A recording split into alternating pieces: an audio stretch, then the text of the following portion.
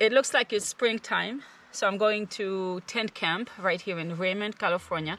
This is actually on private property, and it's one of my favorite places because I'm right next to a river. There's all kinds of wildlife here. Everything is beautifully green, and most importantly, I'm going to have some guests tonight, which is very rare. I'm usually just by myself and one or both of my dogs. So I'm very excited, and we're going to have a great big campfire. And I am going to cook some Hungarian Gulyas with red wine, which I haven't done before, but it's one of the ways to do it. But before we start that campfire, I want to tell you about something. This new thing that I got, it's actually a fire ring from Colorado cylinder stoves.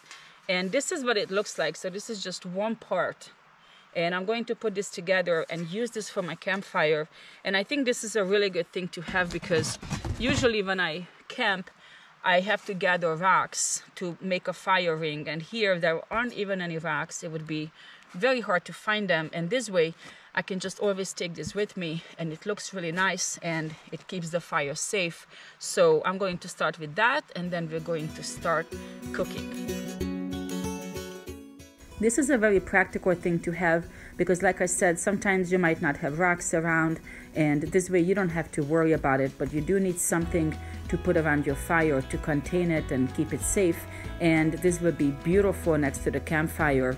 It's very easy to put together. It comes in 4 pieces, and although it's pretty tall and it looks kind of heavy, it's really lightweight. It comes with the screws. You just basically line them up, as you can see, and just, you know, screw them together. You might have to use a screwdriver here and there, but most of the screws you can just tighten with your hands, and that is basically it. So check out Colorado Cylinder Stoves. They have their website with the same name as well as their Instagram page. So this you could hang on the fire. Yeah. And if you go to like these Hungarian restaurants, sometimes they have these little ones hanging on your table on, you know. Oh, that's cool. Under like over, you know, the gas. So what we're gonna do, so this is pork fat that I made. You basically cook the bacon and then you pour, you know, you pour the liquid in a jar, and that's it. So this is better than oil because it will have better flavor and just, you know, more old-fashioned. And then onions. Red onions. Red or wine, but you want to chop it as fine as you can, as finely. This is okay, actually. So nowadays they have these, you know, master chefs and everything. They say that, oh well, the onion's supposed to be so fine that you can't even tell. My mom told me this, and she said that all these Hungarian housewives, they're like, what do you mean? I'm supposed to stand by the stove for like 4 hours and watch the onion, you know, just kind of break down. So I think it's okay because you're going to have the meat and it's a stew basically. Yeah. But you don't want it to be really, really big pieces. And you could kind of do it without the onions, but I think it's always better. And this is going to be a lot because I bought a lot of meat. And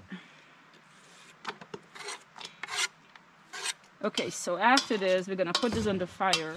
Cook the onions down? Yes, and you're gonna do a lot of salt, like even later, you'll be surprised at how much salt it takes. And a lot of paprika.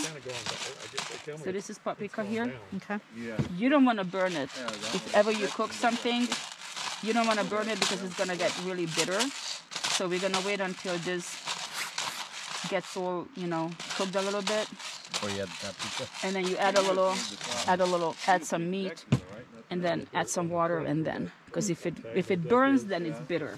So this here is the meat that, like I said, I smoked it last night, and you don't have to smoke it. It just adds a little flavor to it, and oops. So is that a chuck steak? Or? I think so, yeah. So this is beef. Yeah. You could use pork.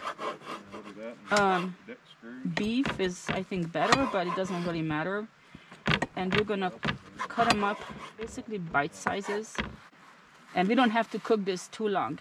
because now I don't have to worry about the meat Right. not being cooked. So you right? smoked it in a smoker? Yeah. She said she's got a big green egg. Oh, green egg. Yeah, Okay. Oh, it's awesome. I love it. love it, huh? Yeah. I'm gonna add a little bit of hot sauce, Okay. just for just a little hot, I right? like a little hot sauce. And it really doesn't matter what kind, because in Hungary we have 4 different types of paprika.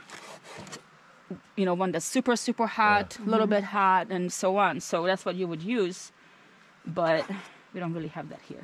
Paprika's not. I mean, they have Yeah, cayenne it's not pepper, hot, but really, is Yeah, it? cayenne's. yeah. Pepper. So it doesn't matter. You could That's add my some hot favorite sauce. hot sauce anyway, Crystal. Yeah. Louisiana. Or you could add cayenne pepper, and you could make it as hot as you want. I just like to have a little kick, not too much. And then, so this is from Hungary. This is basically paprika cream. Oh. And it's just a little more because I don't have that much paprika, so I want to make sure I don't run out.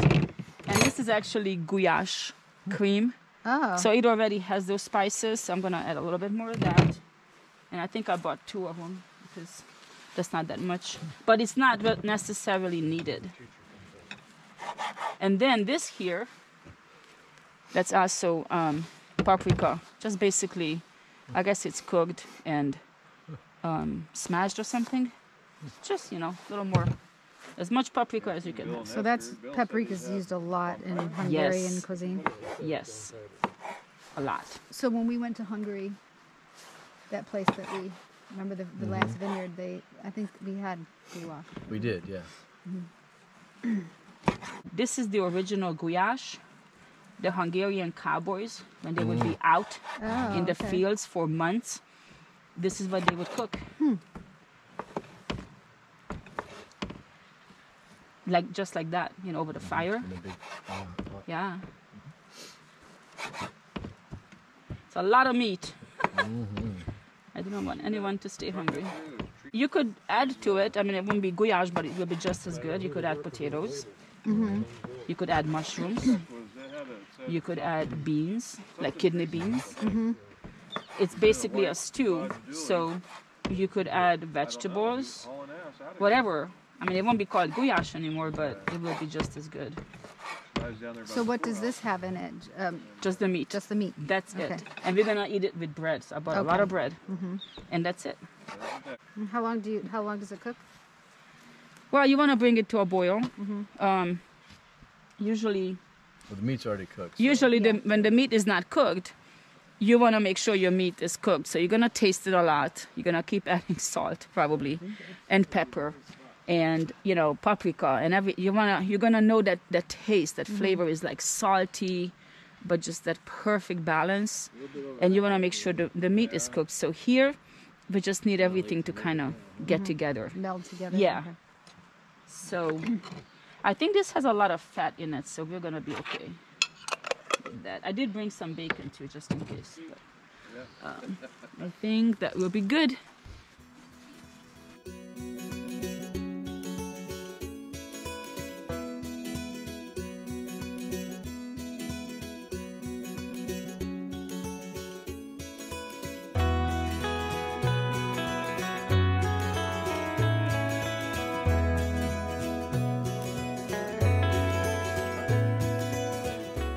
Cooking a campfire dinner is not only about the food, it's about making the fire, cooking, the company you're with.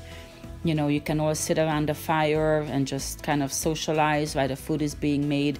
Ladies, you can ask the men to make the fire. If you're by yourself, like I am most of the time, then you make the fire yourself. Either way, it works out. And even if you're just by yourself cooking, it's still worth it. It's still so much better than just cooking over the stove. This is how we used to eat a long time ago. The fire and the smoke just gives everything such a nice flavor. So this is my favorite part of camping, and I think a lot of people agree with me.